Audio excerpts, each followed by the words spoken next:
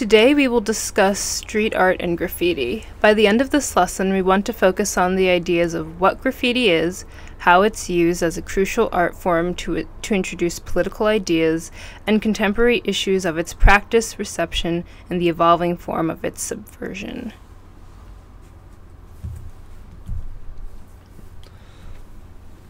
So, the first issue we have to come across is this idea of graffiti and versus street art, and versus maybe puts the wrong connotation on it, but we're trying to differentiate, at least in this lesson, the difference between tagging, which is just like a name or initials or a nickname on a public place that lets people know, hey, I've been here, versus street art, which if you look at the right hand side of the screen, is generally speaking a more charged, at least politically, narrative sometimes they have, or story, and we want to make this distinction clear and not to take away from either or, but from this point forward we're going to refer to what we've been talking about, which is street art.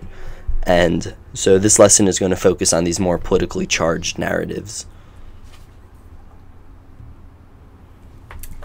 Okay, so now that we have defined the difference between graffiti and street art, we're going to discuss how they act in a communicative space. So at the most basic level, graffiti is used as a mode of communication, often in a subversive context, in which an artist with a typically underrepresented voice is able to gain political agency by illustrating their views. Here there's an interplay between artistic content and the pre-described context of the space. So for example, in the upper left hand of the screen there's a work done by an artist by the name of Blue, and it depicts sort of a characterized image of sort of foolish little cartoonish war soldiers on a government affiliated building. So there's an interesting dynamic between the content of the artwork and the actual site that's displayed on. There's also an interest in the ephemerality of the space in which artists can tag over each other, and even governments can censor or destroy artwork. But this can be negated by digital permanence. So in the upper right hand, there's a picture of these different youthful graffiti artists with ski masks on, and they're filming themselves and uploading it to YouTube. And they paint different subway trains in order to have them go back and forth from station to station and spread their tags more effectively. This creates different modes of access in which you can view a piece of art in a gallery space, or you can view it in an urban environment. It really questions the authenticity, if this is art, and how is it subversive in its different contexts, and also creates an interesting dynamic between the local or provincial artwork, or how it's displayed in a digital medium for a global audience. So we're going to talk about a couple of definitions that involve street art. One of them is subversion, which is an attempt to transform the established social order and its structures of power and authority and hierarchy. In other words, it's a process by which values and principles of a system in place are contradicted or reversed. Street art acts as a way of subversion because it attempts to redefine certain places through art and certain political ideas. The other definition we're going to talk about is critical art, which aims to produce a new perception of the world and therefore a new commitment to transformation. It wants to create new meaning for how we think and how we think about art. It doesn't just want to communicate what art is, it wants to have a lasting impact, and it wants to be apolitical. It values both the content and the process of critical art making. It's not art for art's sake. The other thing we want to talk about is resistance, and street art aims to resist the typical art historical tradition. It's not in a museum, it's very local, it's not art for art's sake. It truly aims to have a message and a purpose that outweighs the aesthetic value.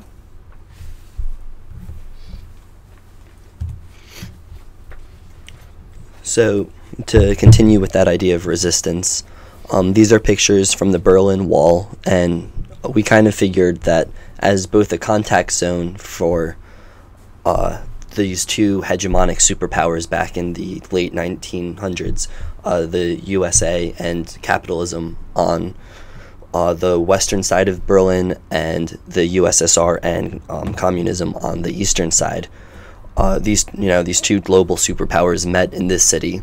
They split it down the middle and erected a literal just wall separating these two powers. And of course, what happened was that the Berliners caught in the middle were trapped without this like identity, because half of them, and it was almost completely arbitrary on the line that it was drawn down, so families were split in two. People might live on one side and work on the other.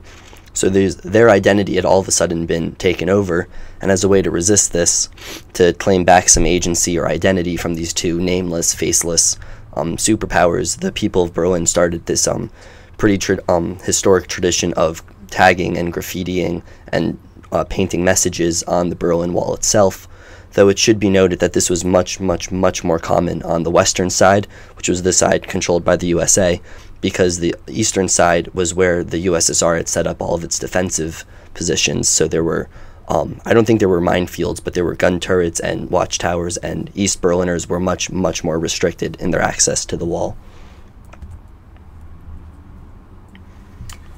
Okay, so here we're going to describe how street art acts as a contact zone, which is a social space where cultures meet and clash, often in context of highly asymmetrical power relations. So in these spaces, subordinate groups have the power to produce art in order to describe themselves to a more dominant group and engage with representations they have made of each other. For instance, in a lot of street art contexts, they exist in places of struggle. So here we decided to choose the Berlin Wall, but a more contemporary example would be sort of the Palestine Wall and the street art that exists there today. So the Berlin Wall reproduces multiple cultural and political histories which intersect and react with each other in this space, sort of outlining its communicative aspect with its ability to act as a contact zone. And it creates communication across lines of difference in hierarchy and reclaims this imposed wall that divides people apart. So there's an interesting intersection between communication and also the construction of boundaries and peripheries in this space. And for reference, if you look at the picture on the right, the side with the colorful murals is West Berlin, and the side with the sort of no man's land looking area is East Berlin. So you could see the difference in access between the two sides. One of the big issues surrounding street art is the role of authenticity. So for multiple reasons. One reason is government sponsorship. Some artists believe that by making street art government sponsored, it defeats the purpose of street art. And at its core, street art is about giving people a voice who don't necessarily have it in government. And as a result, having artwork be government supported silences those voices. The second issue is the commercialization of street art. Street art becomes commercialized when it's in a gallery space for all to see, and loses its sense of localizedness. When artists accept patronage and do paid commissions, they get rid of the idea of street art being anonymous and not being commodified in terms of having a name attached to it. The third issue sort of ties into the last one, which is how it spreads. Historically, street art was spread through migration, like from borough to borough in the New York City train system during the 70s and 80s, but having it in a gallery and gives it internet exposure, which can help spread street art to audiences who can get ideas and continue to develop and practice graffiti art as a use of resistance.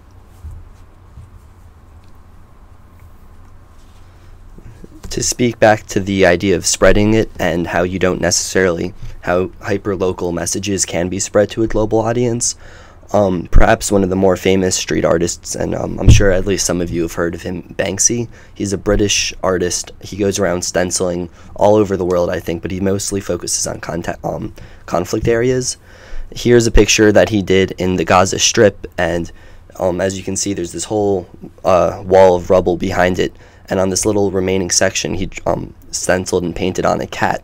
And a local man had asked him, I like that you're here because you're a famous artist and you're going to help get this message across of this destruction going on here. But I have to ask, why is it a cat?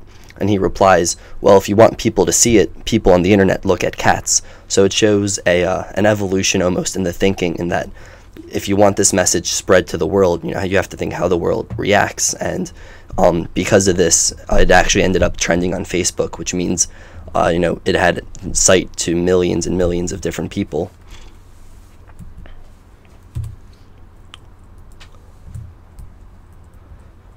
So the next issue is sort of the artists themselves and their response to all these issues of authenticity. What you're looking at now is a picture also by Blue. This one was in Germany. I believe it was Berlin, though this is separate from the Berlin Wall. It's not actually where the Berlin Wall was. It's this big mural, it had to have been, as you can see from the cherry picker, a couple tens of stories.